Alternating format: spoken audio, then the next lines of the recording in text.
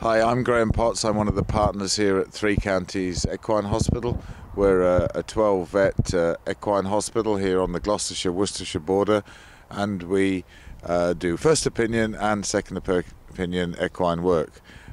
Some of our work involves surgical work, some of it medical work, and we have vets that specialise in these different areas. There are 12 vets here at the practice, and they all specialise in different areas, and hopefully you're going to see some clips of some of the different things that we do here at the hospital.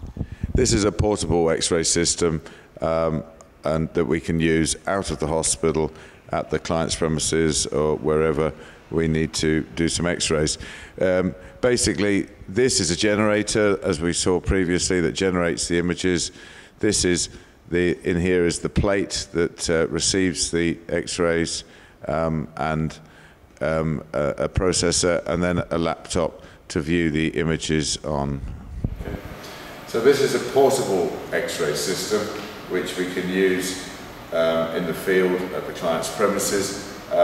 It consists of a generator again that generates the x-rays. This is a small generator, quite lightweight, and a plate that receives the x-rays, and the image is converted immediately onto a picture that we can see on the laptop.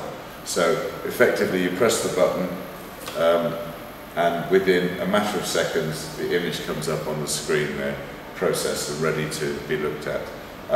This generator doesn't generate the power of the one in the suite there. So there's a limitation of doing lower limbs really, anything up to the elbow and probably the stifle, but it would be limited for taking good pictures of the neck and the back. It's a really handy system though, very portable.